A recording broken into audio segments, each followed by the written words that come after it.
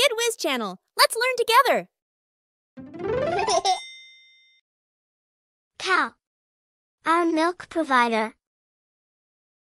Cows are big, friendly animals that love to munch on grass. They have big eyes and they are very calm. Baby cows are called calves. They are like the cute toddlers of the cow world. After just hours of being born, calves can stand up and even take their first wobbly steps. It's like they're saying, "Watch out, world, I'm coming." Baby cows have a soft fur, big eyes, and sometimes cute spots. No two of them have same spots. These little cuties are curious about the world around them. They love to explore and check out new things, like tiny bovine detectives. From an early age, calves make friends with other calves in their herd. They play together, learn from each other, and become best buddies. They stick close to their moms and the herd for safety. Calves communicate with their moms, using special voices and body movements.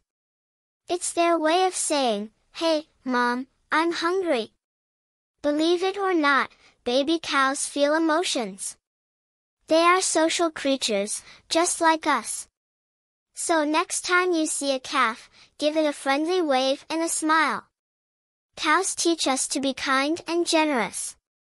They share their milk without asking for anything in return.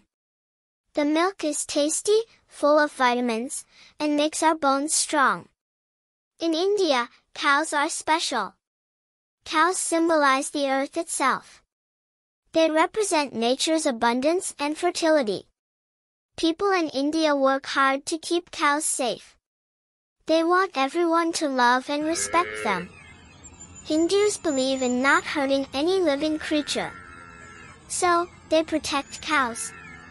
That means they are super safe and precious. The story says that when Lord Krishna was a little boy, he used to take care of cows.